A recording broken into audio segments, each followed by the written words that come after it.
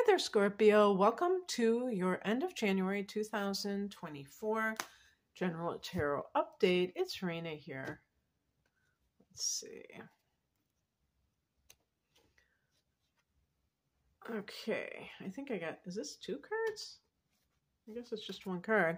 These are very thick cards. That's your card, Scorpio. So right off the bat, we get your card. Let's see.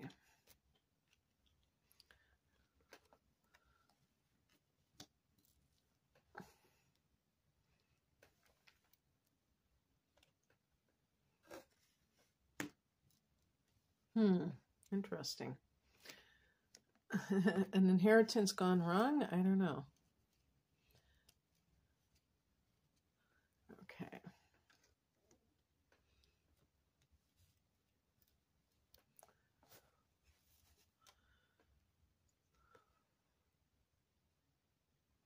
That's great. All right. Interesting. I just did your forecast for February, and I would say that starting in January, in the last half of January, we have the situation of Sun and Pluto both going into Aquarius on the same day. Pluto is one of your rulers, so it holds an important part of what makes you a Scorpio, and it can impact you greatly. And it's going into the fourth house of home and family. Actually, this is the second time that it's gone into Aquarius, and there'll be one more rodeo where it goes into Aquarius again after being in Capricorn later this year. But for over 20 years, it's going to stay in your fourth house. So this isn't going anywhere. And it's going to be like you have to face the past. You have to deal with things that happened. So we have here as a death card the central theme of this time. Now, yes, of course, it could be somebody. This is something that would have already been something that you're dealing with at this time. So it could be a physical death if you have lost a loved one. But it can, and even if the person wasn't a loved one, sometimes somebody dies and maybe they abused you and you feel mixed feelings because it's like all of a sudden this nemesis, this person that you may have blamed for every bad thing in your life, is no longer in the building. So what do you do when that happens? Do you feel this sense of like, can you appreciate what that means to you in the bigger picture, that maybe there was some sort of reason that you had to experience certain things, and you can let that person go, knowing that it isn't up for you to decide what happens. So yeah, death can be a very tricky thing. It can be very complicated. We can have, but it can't, this might not be a physical death. It might just be like you're letting go of something in your life, or you've ended a phase, a cycle in your life. In the past position, we have the Page of Wands. This can be good news. I could see somebody like a Scorpio, and usually I don't think of Scorpios as having affairs. Maybe it's an emotional affair where you realize your marriage is over with, and that's the death card. And in part, this is because somebody has come along who makes you feel very alive. You know, the wands are excitement and passion. And maybe you're talking to that person and you're having these wonderful conversations. Or maybe it's gone beyond that and you're having an affair. And I don't take that lightly, but it is what it is. I'm just the messenger here. So I got this in the reverse position. The Ten of Pentacles upright can be a card of like, it's an inheritance card.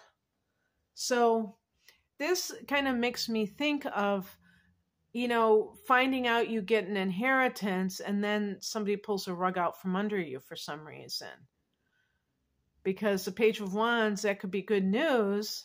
Not that, you're celebrating a death, but because of that. And then you find out that you were cut out of the will, or you were given just kind of a token amount.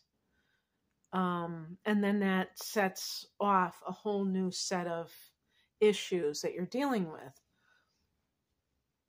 And same with, like, even with a marriage that goes south, if you're contemplating leaving your partner, you may face a different status, economic status. And it's like, what price is your happiness? If you're not happy where you are you willing to forego some of the material side of things?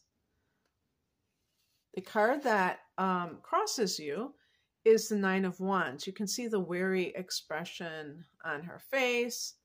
She's guarding the gates, and she's kind of anticipating that somebody's going to try to breach the gates.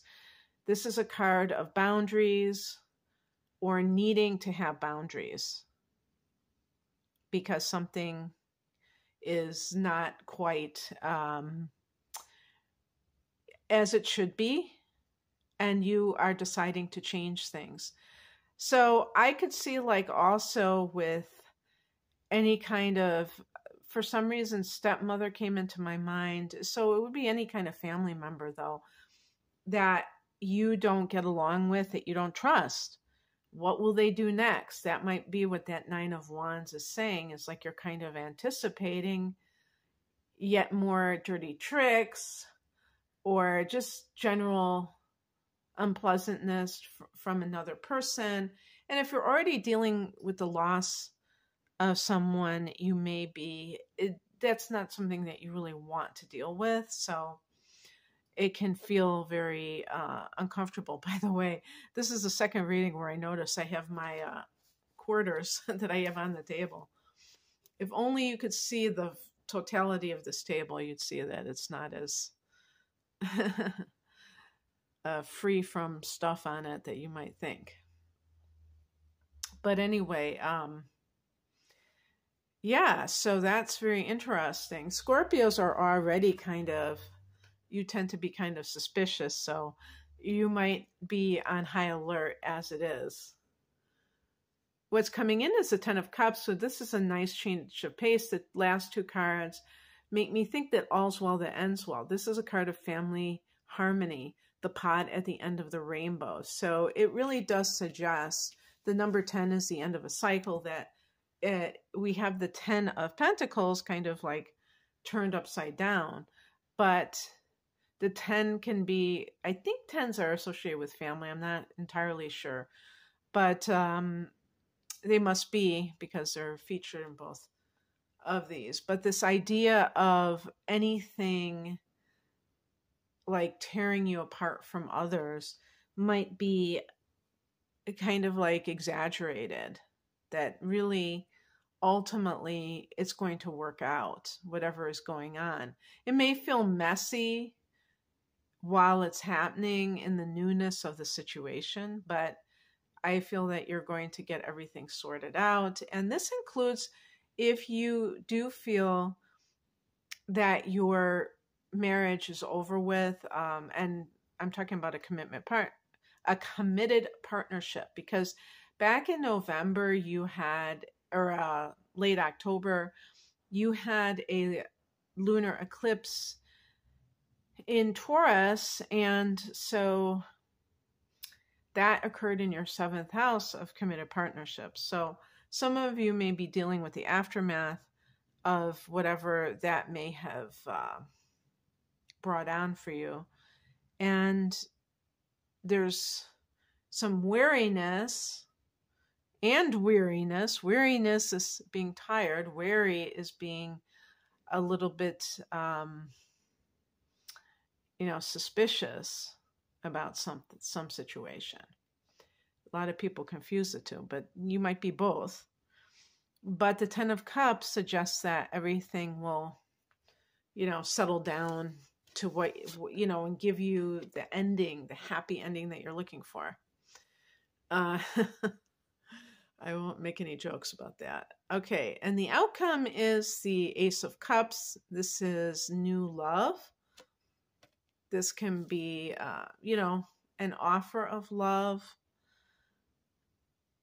coming from somebody else, but beginning stages of it.